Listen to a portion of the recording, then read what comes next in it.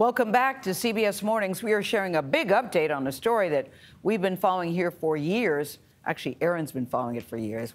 We appreciate that, Aaron, about a prison inmate in Missouri who shows the power of transformation and second chances. His name is Bobby Bostic. He was serving a 241-year sentence. You heard that right, 241 years for a series of robberies he committed when he was just 16. Bostic is now 43. He changed his life in prison. How? He went to school. He read and wrote books, even though he had no hope of getting out. But that all changed thanks to a very unlikely ally. 48 Hours correspondent Erin Moriarty. As we said, she's been covering Bostic's case for a very long time. This is a very exciting update. Good morning. Good to see you all. But we've all been following it along. Yes, following we have. Following it. It's true. Well, what Bostic did in prison was extraordinary. He got an education. He wrote 15 books. So we had to be there last week when Bobby Bostic was released after more than 27 years, thanks to the judge who first put him behind bars. 43-year-old Bobby Bostic was making more than a fashion statement when he walked away from a Missouri prison last week in a brand new suit. The new me, the suits represent the new me, and it's a business suit, and I'm gonna go on with the new business of life. So that's what the suit represents. Bostic's first hug, Evelyn Baker. God, I'm so happy. Happy too. The now retired judge who sent Bostic to prison, but spent the last 4 years fighting to get him out. You were emotional when he walked out towards you. Yep. He made me cry. Wasn't trying to. This day once seemed inconceivable. Bostic was incarcerated in 1995 at age 16 after he and a friend committed a series of armed robberies in St. Louis. One victim was grazed by a bullet. Did you intend to hurt him? To kill him? No, if I had intended to hurt or kill him, I'd have kept shooting. Convinced Bostic was a lost cause, Judge Baker showed no mercy. After he was convicted on 17 counts, the judge ordered his sentences to run consecutively for a total of 241 years. We visited Bostic in prison again 2 weeks before his release. Were you angry with her?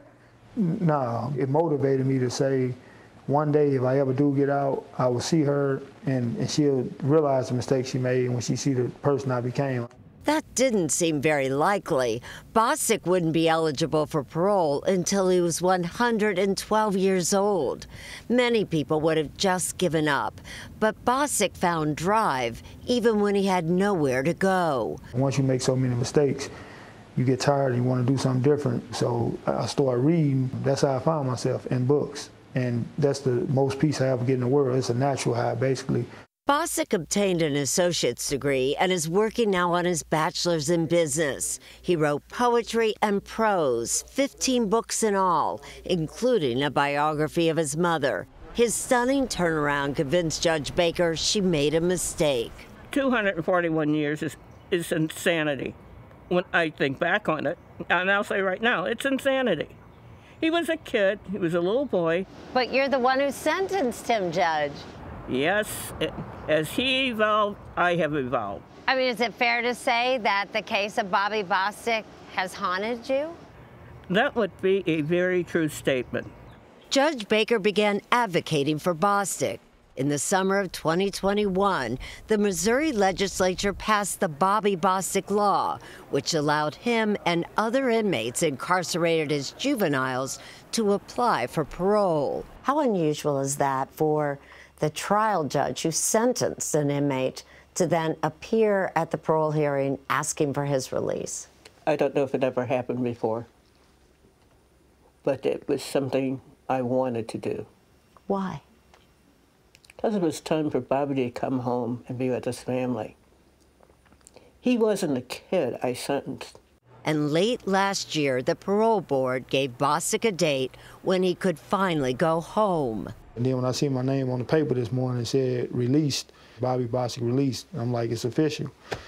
So you do have a very strange, unique bond. Yes. You put him in prison and you helped him get out. The Bobby Bostic I put in prison. It's not the Bobby Bostic who got out. Bobby did what many people can't do. He created himself. He took the good, the bad, and the ugly, and he turned it into something that's quite beautiful. You feel good about today? I'm ecstatic. This is better than Christmas, Easter, 4th of July, Thanksgiving rolled in one. Oh my God! His family thought so too. There'll be some people who won't think you and other men who've been convicted as juveniles deserve a second chance. What do you say to them? Well, some people, they got a right to feel that way, basically, right?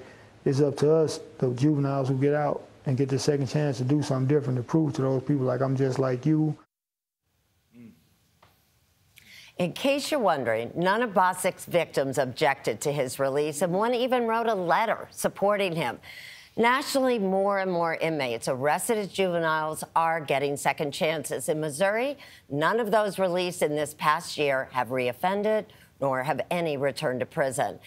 I should point out, and you probably realize this, he has a lot to be thankful for, and you could probably guess where he and his family are spending Thanksgiving with the judge. Are they? Wow. Yes. Yeah, I wouldn't have guessed No, that. I didn't guess that. That's a surprise. Who was the lady hugging him in the car? That's his sister, Marquis, and that's who he's living with right now. And she owns a cleaning company, and he's going to work there.